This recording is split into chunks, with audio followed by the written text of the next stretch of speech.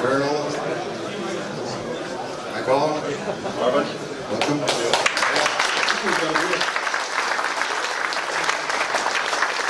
I know crowdsourcing is a hot thing today. Can someone crowdsource me a beer from there to here? Let's arrange that. Okay, Carl, ready for it? Yeah. You're listening. Thank you. Thank you. I need the luck.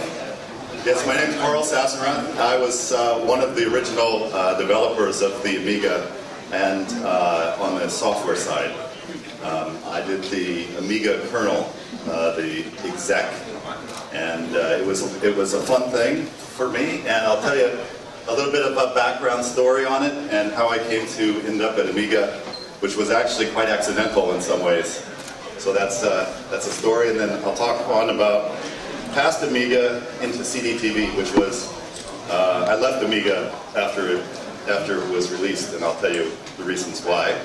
And then came back when the opportunity for CD-TV arrived in the early, late 80s and early 90s, and the story of that, how CD-TV came about. So I joined Amiga right after getting married in 1983, and when I walked in for the interview, they said, we're looking for someone to design an operating system for the Amiga, and we don't care anything about the design of it. You can do whatever you want. And this was a perfect thing for me because I had been designing operating systems in my mind for 4 years prior to that. So my operating system background, I'm a computer science and electrical engineer. I started working for Hewlett-Packard in 1980 in the operating system kernel group for the HP 3000 line of computers, which was the main computer sold, the big mini computer sold by HP at the time. And I felt very honored to be part of that kernel group. Everyone was much older than me, and I was a young kid just out of school, and got to learn a lot from these master designers that were such experts in operating systems. But it occurred to me that there was a problem with operating system design back then, which was the operating systems were very large, they took a lot of resources, and they were very complex. And they required a lot of pieces to come together, to all be compiled together into this monolithic operating system. And that's how all the operating systems back in the early 80s worked. And I started thinking about it, and I loved working at Hewlett-Packard because they had tremendous resources back in those days. That Hewlett-Packard back then was not the same as the Hewlett-Packard you know today selling computers. Hewlett-Packard was the best computer, I should say technology company back then. They made spectrum analyzers and oscilloscopes and signal generators and the best medical equipment you could possibly imagine. That was the Hewlett-Packard that I went to work for. And the reason I took the job there was when I went for the interview, they showed me a room that was half the size of this entire floor here, and it was full of electronic components of every type, anything. And they said, that is all yours. Everything there, you can use it however you want. You can work on projects here, you can take it home, you can do whatever you want with those fun parts. And I was just like, okay, I'll work here. And I took those parts and I built a Z80 S100 bus type computer. And I put on it the CPM operating system, which was one of the operating systems from back then. Wasn't very good. And I thought, I'm an operating system person, I should write a better operating system than this, and something that has a lot more capability, a lot more architecture to it. And working at Hewlett-Packard, I got a chance to learn a lot about architecture because there were some real masters of architecture there at that company. There were many spin-offs that came off of HP that started wonderful companies within the Silicon Valley. And the other thing about HP was all of the information that was out there in the world of computing was available to you. They would get it for you. So up the road, not far, a few miles from HP, was a place called Xerox PARC. And Xerox PARC was putting out, they were publishing all this great technological advances in things like user interfaces and the very first concept of multiple windows and a mouse and all of these kinds of things. And I thought, well, I should try to bring some of that technology to Hewlett-Packard And being the company that it was, I said, I'm going to go out and find some of this technology and bring it back. Well, I went up to Stanford University, and there was a kid there, a postgraduate student. His name was Andy Bechtelsheim, and he was making this little computer that was actually a pretty big computer. He called it the Sun Microsystem, Sun System. And I said, hey, can I borrow that? And take it back and show it to the people at Hewlett-Packard. And what I liked about it was bitmap graphics. Everything at the time at HP was character graphics. So when you press a key, the letter A, it would just put the letter A, and it wasn't the individual pixels that were being composed, it was all mapped through the system, and you couldn't get any other graphics on the screen, just that. And the other thing that Andy had was a mouse, an optical mouse that went with his Sun system. And so I thought, this is really good, we're going to take it back, and in a few weeks I created a user interface that ran on that system. He didn't have any user interface or anything. His graphics manual for the graphics library for the original Sun was 3 pages of documentation. So I took that and created what I saw in the Xerox. I was just copying what I saw in the Xerox, part documentation, and created that, kind of got it working, got some fonts together, put it on the screen. This is the future.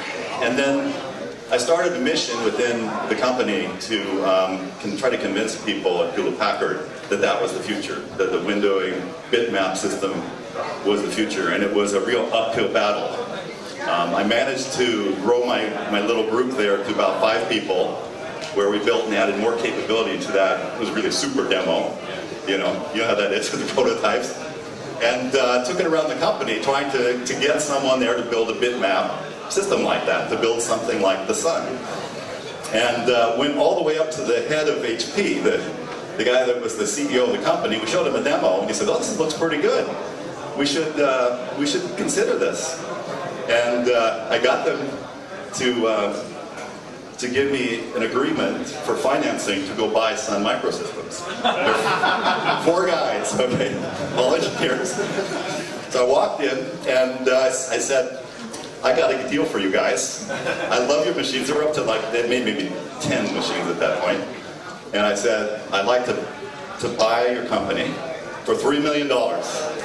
And all the engineers were like, oh, we're rich. And there's this other guy, Vinod Kushla there, who I'd not seen before. He's very suspicious, from this company, Kleiner Perkins. I don't know if he was a Kleiner at the time. And he said, no. I thought, no, you don't understand, $3 million. No, he says. And I was so pissed. I remember I was just all the way back to HP. I was like, these guys are idiots. And, well, we know what happened to them, don't we? Cisco bottom. Yeah, Cisco. Anyway, but that convinced me that there was a lot to this bitmap, this idea of bitmap displays and mice and everything. And the original Sun was a much more complex machine. There were a lot of parts in it. It was a big system, really, for in terms of microcomputers. But it was also 68,000 base, which was cool. So the opportunity then came one day. The phone rang after I came back from my honeymoon, and my wife got the phone, and it was someone from Amiga. It was Bob Paraso. And I don't know if you knew Bob Paraso, if you've seen Bob Paraso. Bob was the head of software. And my wife told me, she said, there's some jerk called here, and you shouldn't call him back. He was terrible. I do not want you to go work for that company. A little company called Amiga Inc., Amiga Computer Inc., and I thought, well, let me just go see what it's about. Let me see what's happening down there. And I went down, and that's what he said to me. If you come here, you can design whatever operating system you want. And I thought, well, I've got this little microkernel idea for an operating system, and I'd like to make that work there. So he said, okay, you're hired. So I got hired the same day and quit HP and went there. And one of the things that convinced me was when I went and talked to Jay Miner and heard the architecture of the Amiga, what he was doing was with VLSI, so very large scale integration, the chips. So where Sun Microsystem was doing with discrete components, what Jay was saying is, look, we did this at Atari, where we can take all this technology and put onto a few chips. And we got this special bus, and we're going to heavily multiplex this bus. We're going to have 25 DMA channels going. And I thought, wow, this is going to be fun for writing an operating system with all that power on those chips.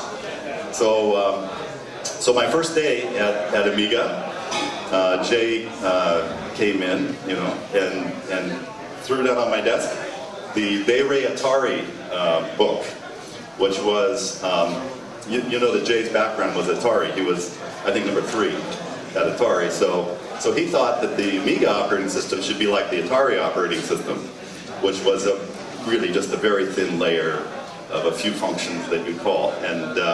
And this book described in like 2 pages what the operating system was. And I said, well, thank you very much. And I took it and I stuck it in the drawer, where it stayed for many years. and then went on to start the design of the Amiga. And you know, my background is more in kind of architectural, you know, design types of things. So I went about looking at what did we really need, and how could we facilitate the ultimate goal, which was back then the Amiga was meant to be this really nice home game computer, you know, that'd be in your living room that you play games and things on. It wasn't originally designed to be an office computer. So I knew that whatever I did in terms of an operating system had to be very thin, because otherwise, I knew what game, you know, programmers would do. They'd just blow away the whole operating system and take it all over and just put their code directly on the CPU and on the chips and not use any of what we created.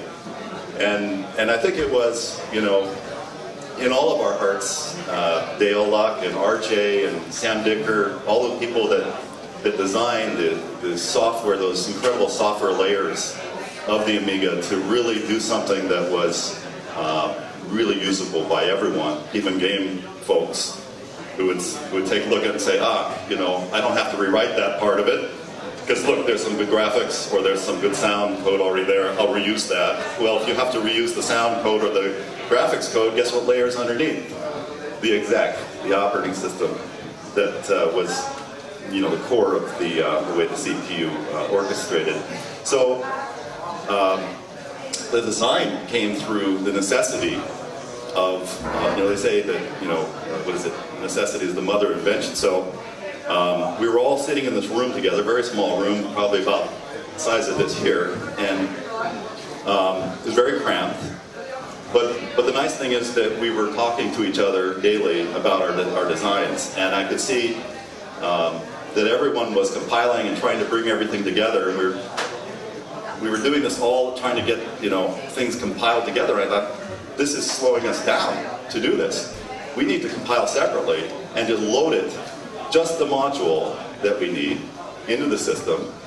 So Dale, for instance, would compile graphics, and all he'd need to do is drop the graphics library in to test it. He wouldn't have to recompile the exec or the sound or anything, just that one. And he could move a lot faster if he did that. So that was the beginning of the idea of libraries and dynamic libraries. And so if you know the history of microcomputing, the Amiga was the first to have dynamically loadable libraries, which was really significant. In these days, that's the way everything works, is with, you know, dynamically loadable libraries. And those libraries were also pretty cool because they all had the same structure as everything else in the operating system, which was like every component of the operating system had a field, which was the name.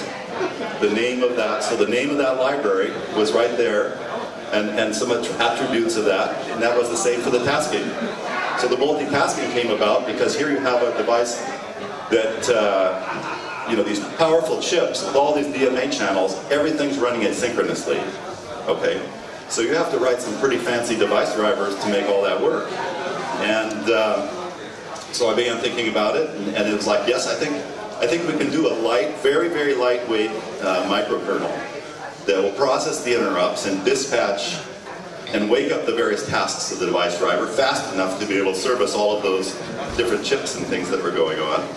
So that you know, became the multitasking. And the multitasking was preemptive multitasking. So for its day, no one was doing preemptive multitasking on microcomputers. Apple, which was down the street from us, was doing coordinated or what do they call it, the cooperative multitasking, where you give up the CPU voluntarily. And the problem with doing that is you can't ever retrofit cooperative multitasking into your model. Once you've adopted that, you're stuck with that. Doing preemptive means that at any point within a program, at anywhere, it can be interrupted, lose the CPU, and another task will take its place. And often those were the device drivers and other things like that. So then, looking at the architecture, there were libraries, there were tasks, and I thought, it'd be nice if there was a variation of the library concept that was actually for devices.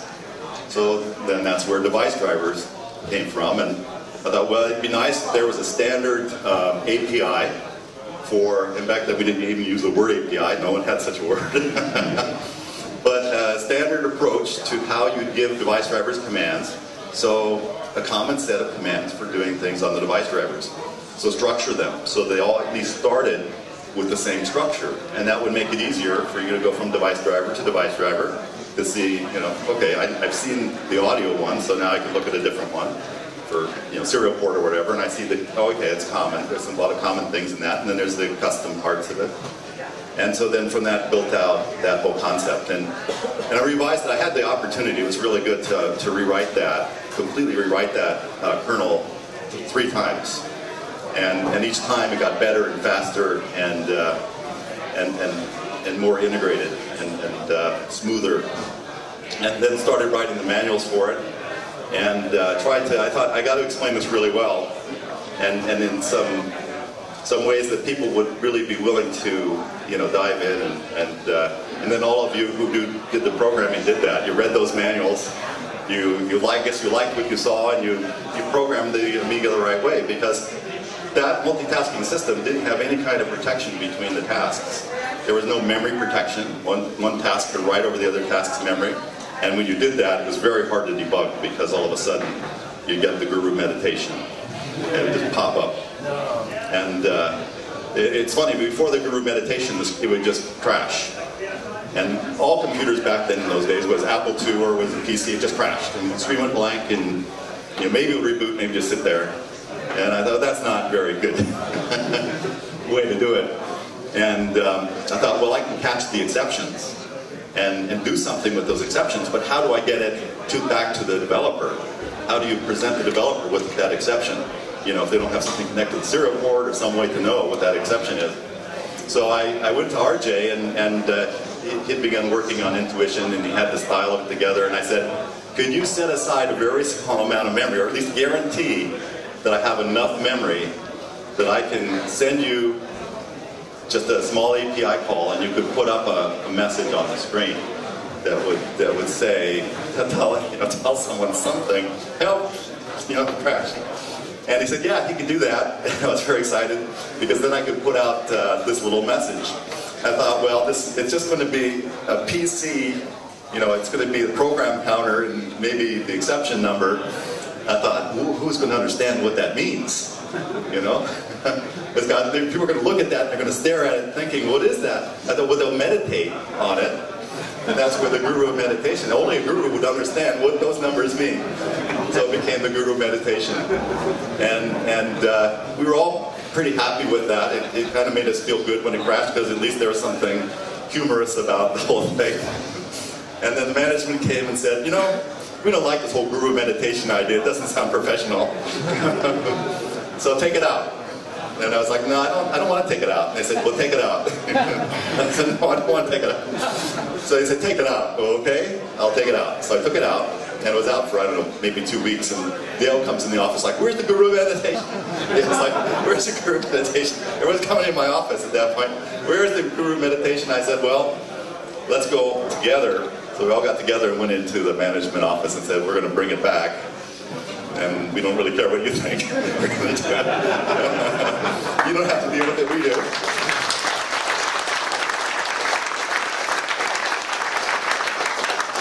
So that got put back in, and then the history of all that, and that was very fun. So the Amiga came out in 1985, and at that point, I'd pretty much finished exec. It was well polished, it was debugged, it worked really well, and I thought it's time to go on to something new. The Amiga was about, you know, fantastic computer technology. So let's make the next Amiga. Let's start that in 1985, so that maybe 1986 or 87 we could have the next one with even more fantastic chips. And so I went to management again, and I said, "Hey, we need to start working on the next Amiga." And they were like, "No, we still got to sell this and blah blah blah." And I thought, well, no, we need to start working at least. It took us 2 years to make this one. Let's start the next one. And they weren't convinced about that. So I said, okay, well, I guess it's time for me to go. And I left and went off to this other company that was down the street called Apple Computer. And there was a guy there that ran that company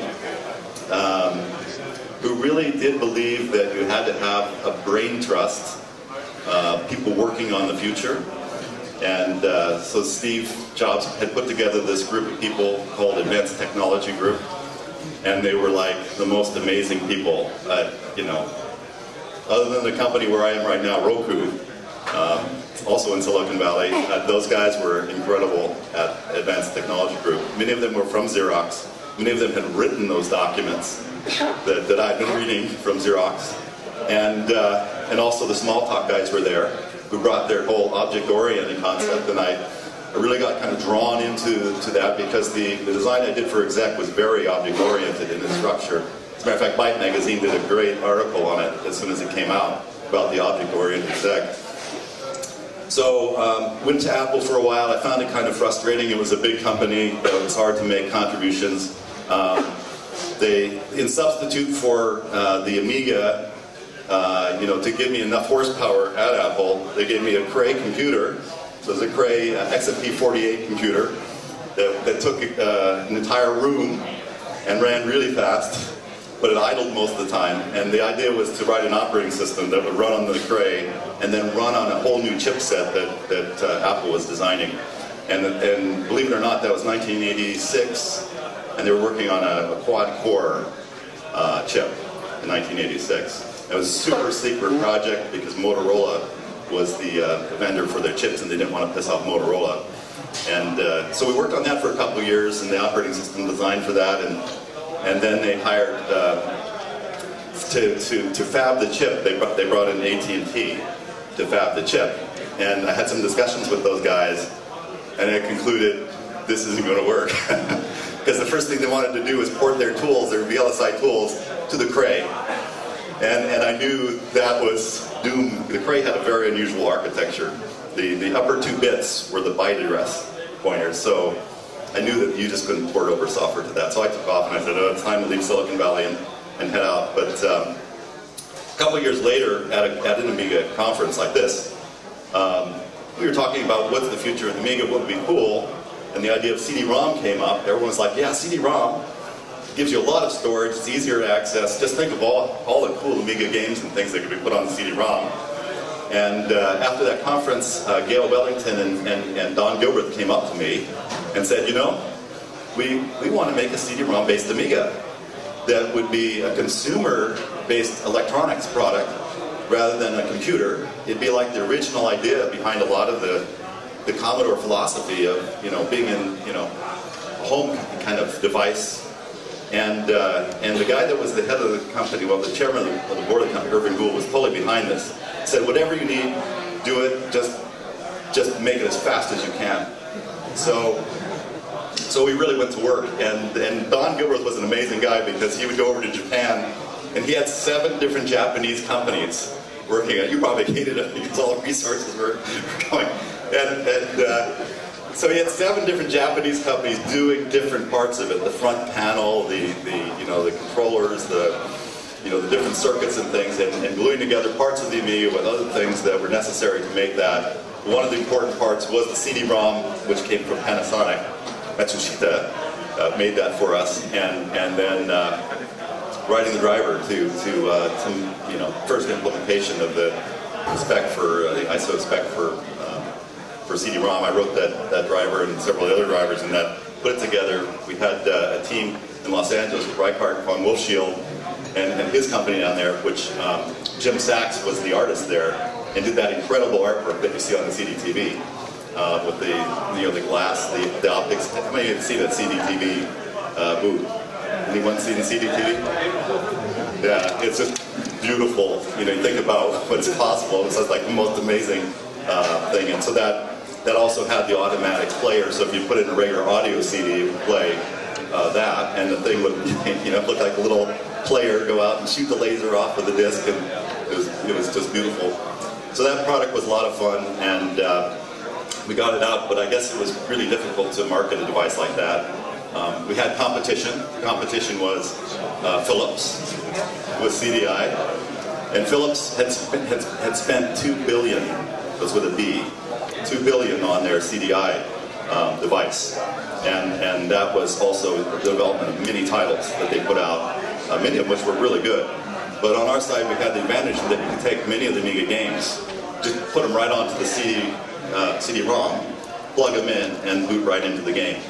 So it was a really, it was that time in history when several things come together, the Amiga technology with the CD-ROM, and it just seemed like it'd be perfect. But we know the history of that. Didn't go so well. But then the team in Westchester said, we can make this even better and make it into a real game machine with the CD32, and we'll add better graphics and better sound and do all these enhancements that really needed to happen. And the CD32 was just a wonderful game ahead of its time. Would have really blown away Nintendo and everyone else if Counter had been healthy, it would have been, yeah, the CD32 would have replaced really the Nintendo. So I guess that's the story. I went on after that to do several startup companies. Video Stream was one of the companies back in the mid-90s I did. It was like this idea of video streaming is coming, and it's going to be a replacement for television. There was this kind of crazy period where in the mid-90s it was the idea of interactive television. And there was a lot of kind of money coming into that, but the technology really wasn't there to do that. It's taken a lot longer to make that vision a reality. And I'm actually very fortunate and very honored to work for one of the leading companies in their area, which is Roku. And we actually have some Roku guys here today, Greg Garner and Anthony Wood. And both these guys have an Amiga history. Anthony was the founder of Sunrise, which was an audio sampling. Did it do audio playback or audio sampling? Audio sampling, right? Both. Yeah. And I met Anthony many years ago when I bought one of the boards, and they were very expensive for something for an Amiga, and I bought it and I plugged it in, and the graphics was really good. It had these VU meters that looked really good, but I couldn't put them right in the right part of the screen. So I called him up and he said, well, we got an update. And I said, well, can you send it to me? He said, no. You have to pay for it. And I couldn't convince him to send it to me. I thought, this guy's a really good businessman, I think. And he's proven his history with many other products. And you can look him up on Wikipedia. He's an incredible guy. So that's where I am now. And Roku makes incredible products. And unlike what Commodore was willing to do, Roku's always looking ahead to the next. What's happening next? What's happening next year? What's happening next 2 years? What's the direction of the market? And they're willing to invest in the R&D to make that happen. So I think those of us that are engineers really appreciate that kind of attitude there. So I can answer questions or do whatever you want to do at this point. I don't know how long I've even spoken.